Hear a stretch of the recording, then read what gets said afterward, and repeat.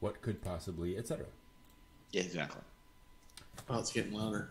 Niagara Falls. Slowly I turn. Is Step Robot Hitler by attacking Baltimore?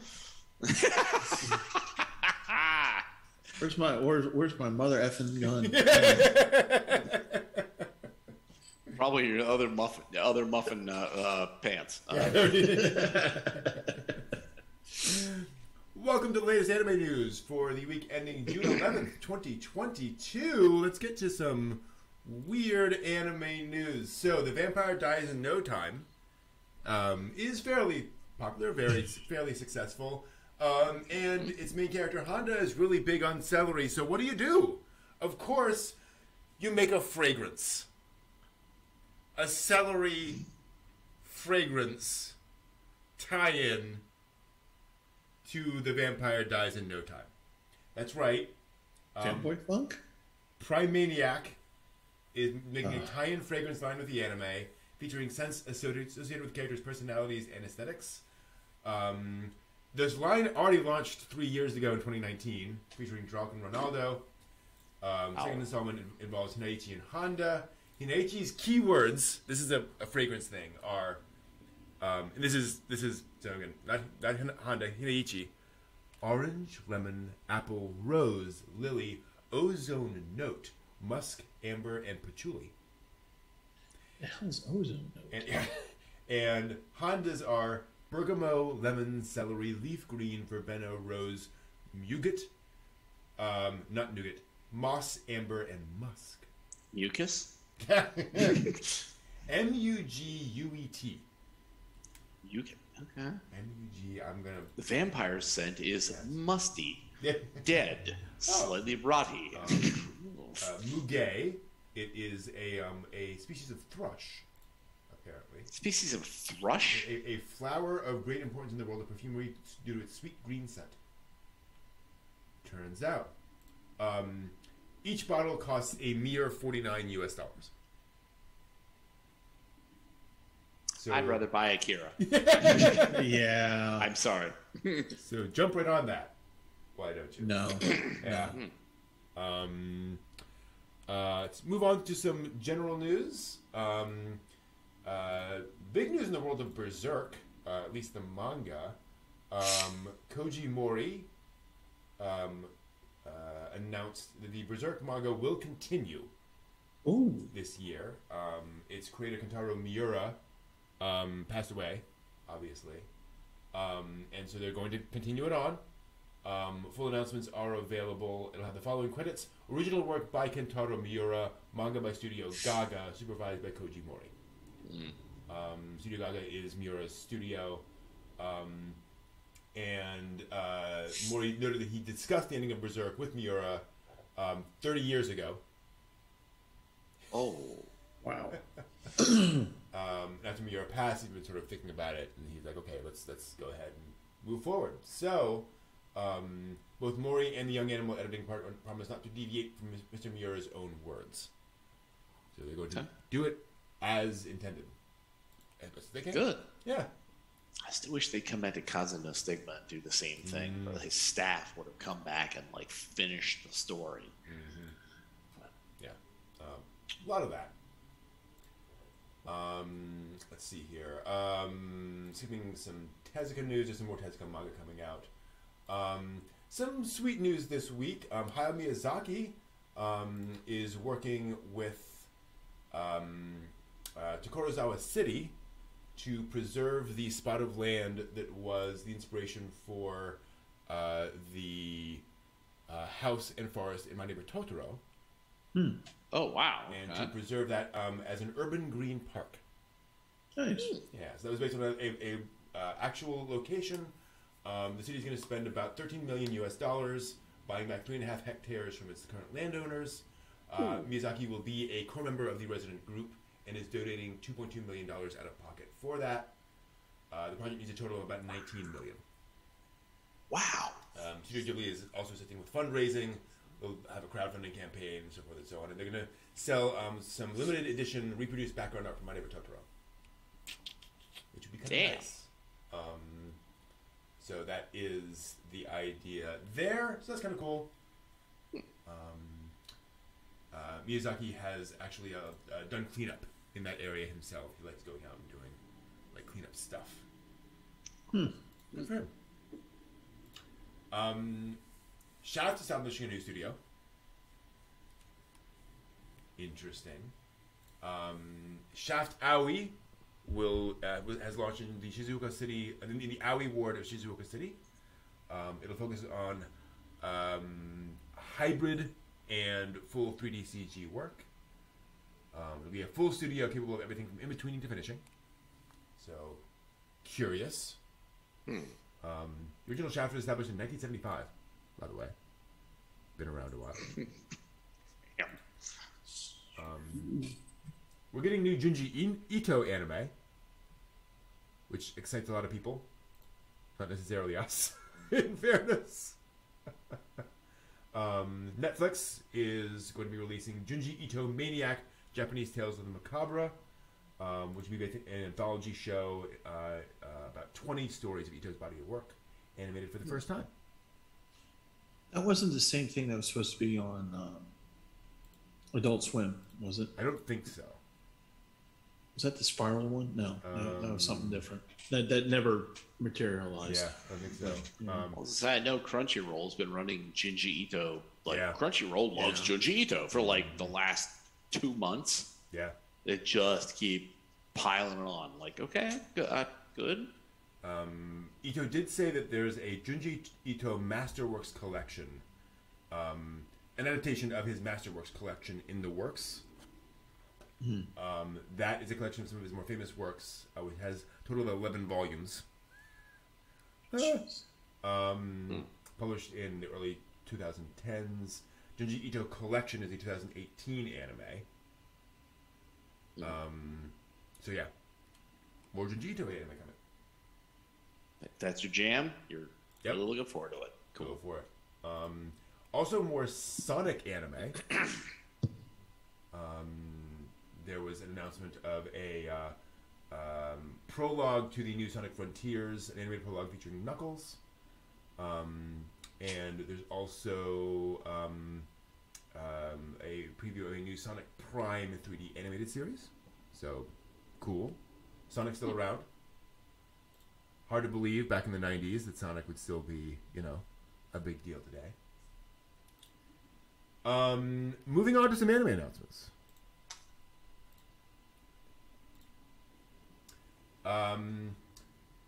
The Beast Tamer who's exiled from his party meets a cat girl from the strongest race is getting an anime.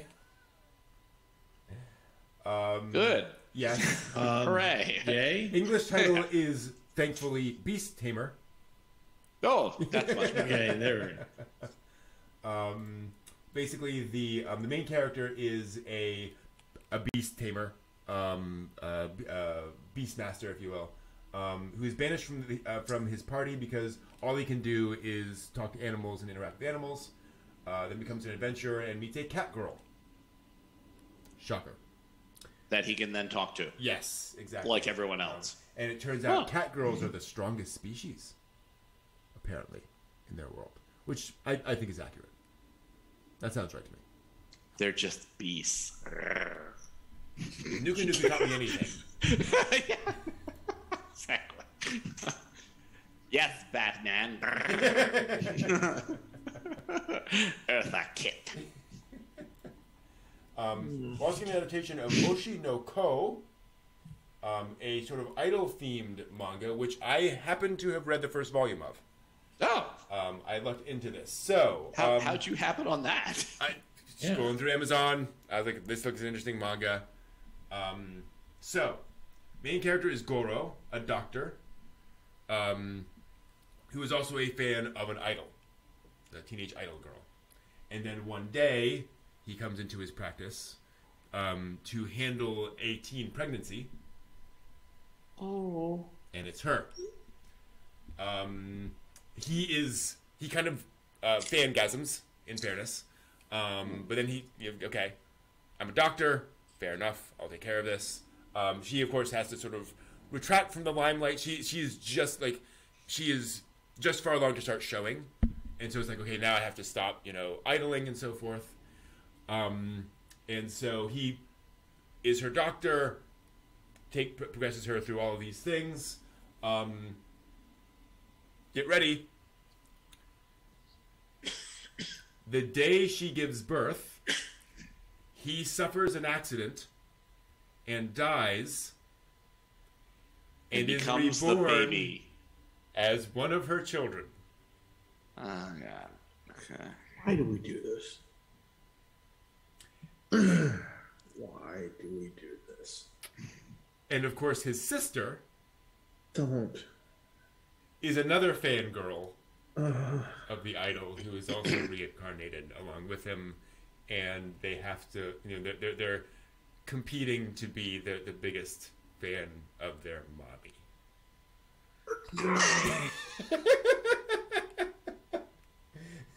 I was so into this until like the last 3 pages of this manga, and I was like, oh.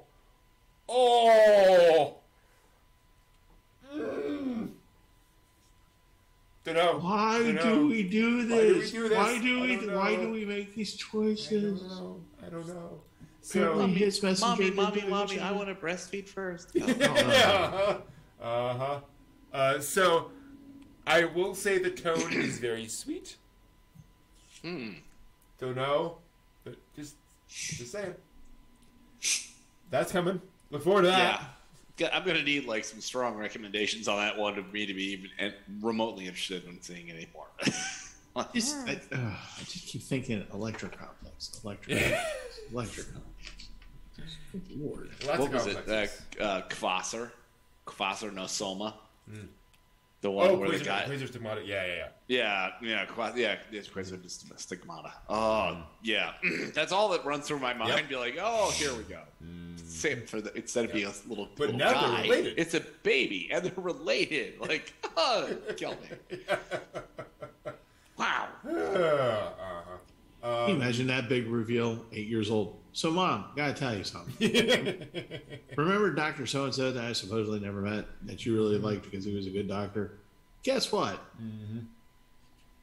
You've been feeding me. Oh, boy. And here's my sister. Have you guys seen any of the new Castlevania anime? No. Me neither. I've heard great things about it. I keep meaning to, and then another series pops out. Yep. And I'm like, Is it Netflix series or something like that? Netflix. Yeah. It's Netflix. It's almost like kind of like Fate-ish in that way, where it's just like literally, it's just like, oh hey, next year new Castlevania thing. Here you go. Yep. Yeah. Well, new Castlevania thing. Spin-off series, Castlevania Nocturne, focusing on Richter Belmont, descendant of the original show's protagonists Sifa and Trevor, and Maria Renard. So, set in France during the French Revolution in 1792, which I gotta say is a neat time period for a vampire story. French Revolution, I like that. That's good. Not me. There was a lot of very short haircuts around here. Exactly. A lot of exsanguination, which would work out great for vampires. These Richter and Maria were protagonists in the Wonderful Blood Castlevania game, by the way, and others, obviously. So that's cool. Again, glad to hear. Interesting story about. Switching that back around. The official website for Futsal Boys. Yes, that show. They announced that there's going to be 5 new short anime, each focusing on a different team in the franchise. Because we need to. Because we need that. With some screenshots. But they also revealed the end of the smartphone game. Yeah. Where after nationals, the bus crashes and all the boys end up having to go to like a rehab facility and they can never play soccer again. Or a futsal. Sorry. Yes. There will also be some audio dramas continuing the smartphone game's story, because of course the game has a lot of story. Kick the ball, Billy. I will. Thanks, Jim. I think we can get to nationals. No, we can't. Okay, good. So just kind of interesting the fact that like the smartphone game, which presumably is what kind of kicked the whole thing off.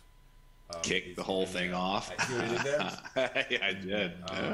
Is ending, but we're getting a bunch more anime. So I suspect it's one of those things where okay, fair enough. Moving that to the side. Anime's going strong. Keep doing the anime stuff. But, we've hit our goal with that thing.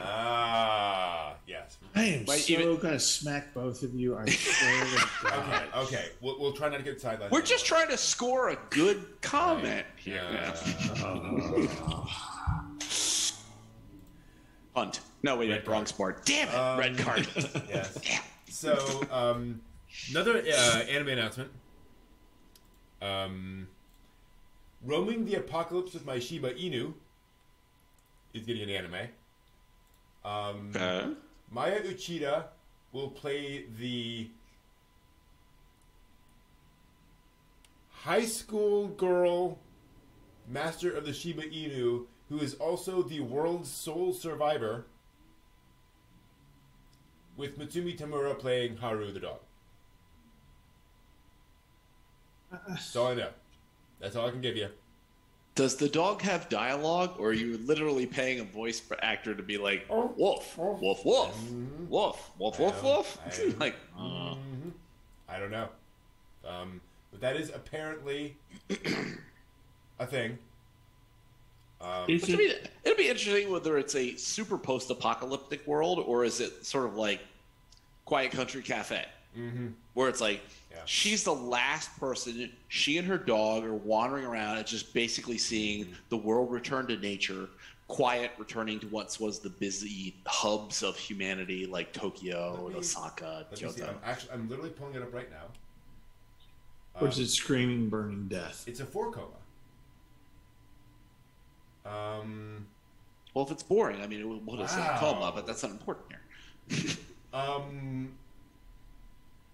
It's a comedy.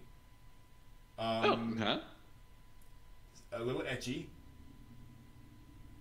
Now you've got my interest. Yeah. Here and there. Aliens show up.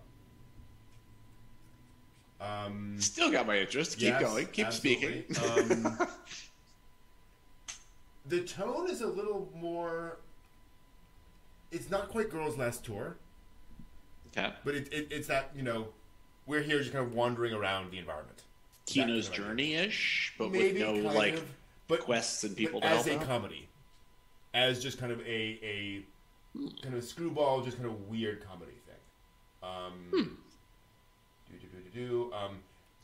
The Shiba Inu does talk, although I mean, is it really? She's talking to it. It is replying back to her. Is it just her thinking it? Is it just her psychosis?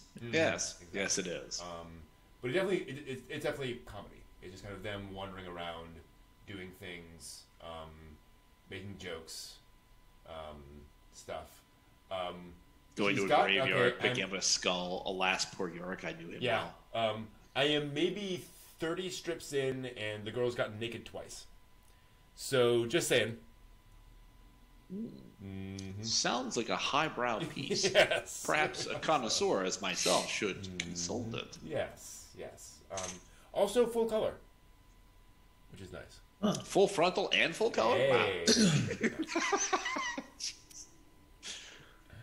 Wow. No, it's not quite 10. Damn. Yeah, no, not quite.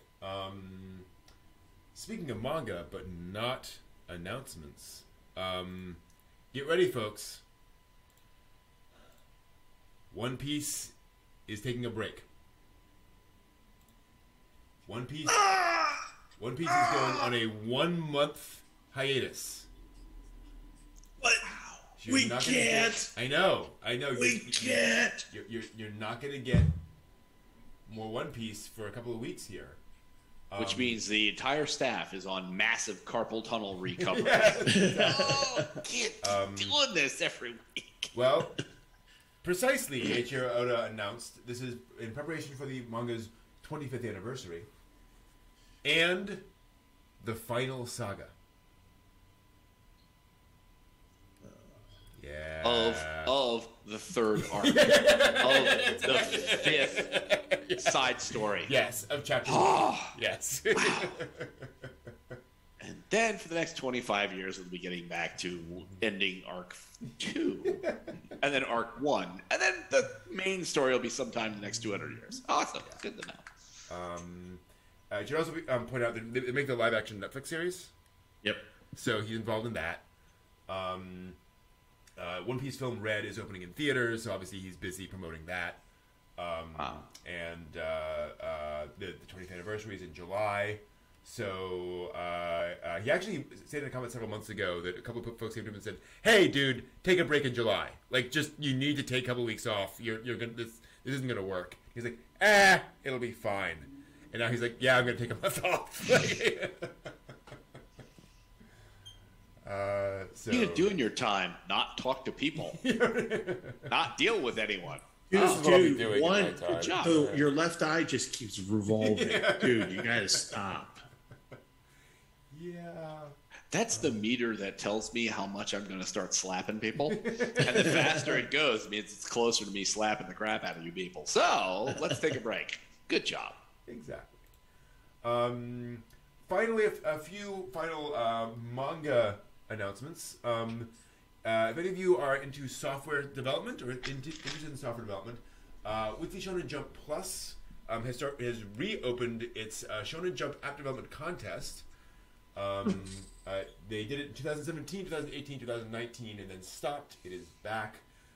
Basically, they are looking for people to propose manga-based digital ideas for digital manga, and innovative ideas for sort of a delivery of that. In previous years, they've actually made real apps out of the winning entries. There was an AR technology that allowed folks to exchange digital manga volumes to a real-world map. And there was I love this, the Shunkang Shonen Jump app, in which two people would get together and they would unlock free chapters to read when they both jumped at the same time. Shonen Jump. So, physically, actually? Physically, yes. If you physically stood there and doom, you get a new chapter. And it would unlock. That's weird. I like it. I Yeah. like that. It's innovative. That's really interesting. So, entries open through September 16th, and they've got a budget of about $370,000 US equivalent to work on the winning proposal. Death Note tried that, but it nobody. You know, that's hard to have two people die at the same time. Okay, you rate my name. Now nobody's I'll rate reading. your name. Yeah, then we both die. Now we can't read anything. Why did you not think this through? Yeah. What a terrible idea. Finally, new manga from the duo behind Dead Man Wonderland. All right. Retropolis Scratch is the new idea. The Kyoto Youth Tattoo Battle Action manga. Okay. All right. Main character. Tattoos come to life and they battle. Taboo Tattoo meets Skate the Infinity. Not even that. Main character runs away from things. Instead of entering high school, he runs away to Kyoto. He stumbles into some alternate reality world where, I quote, tattoo artists take place in a battle called Boku Senkon. Dueling tattoo artists. Shonen, man. Shonen. Tattoo Anything people, can or be made just shonen. Fight each other? I don't know. The key art shows two characters holding up these sort of thorned circle things. I could do a tramp stamp half the speed of you. Oh no! What's that mean? I don't know. Yeah, I don't know. Look at this butterfly on your buttock. I could do that 9 times faster than you. Oh, that's a great battle. Sweet. Yeah. Thank you. Thanks. You want a tattoo of a Chinese character for potato? Here you go. I want this to say live, love, laugh. And it says... That's totally what it says. Potato, ramen, cheese. Awesome. That's great. That's an awesome battle. What happens if you lose? You die. Of course. Wow. Yeah. The stakes are so high. Let me enter into this tournament where I could die. Yeah. No, thank you. Apparently... But only by invitation from a secret organization. The description does say that he has to use his escape skills in this. What? I'm wondering if the tattoos, like, grab you and, like, grab hold of you in some way. Shake you like a baby. Yeah. And so you have to, like, get away from them. So you're not, you know. Oh, that's it. So, I bet this is what it is. So, you have the tattoo artist, but the victim, no, I'm sorry, the person that they do it on gets, like, strangled by the tattoos if they're that good. The tattoos literally consume the host's body because they're so powerful. And so he needs to, like, wriggle his way out of the tattoo as it's being put on his body so it doesn't kill him. I'll bet that's what it is. So we're going to see, like, the tattoo artist and the victim, the person getting the tattoo, like, face punching Hello Kitty like 1 billion times. Like, that Hello Kitty tattoo is so realistic. I got to fight for my life. Okay. I don't know. But I'm intrigued. I couldn't even get through, like, episode 2 of Taboo Tattoo. So I don't have great hopes. I'm going to wait for your review, Brent, and let me know. Oh, I didn't say intrigued enough to watch it. Or read it.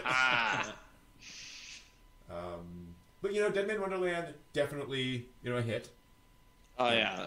That thing's going on there. Yeah. So hopefully they can, hopefully they got something there. Lightning will strike twice. Yeah, maybe. That's all the news this week. Thanks for watching. See you all next week.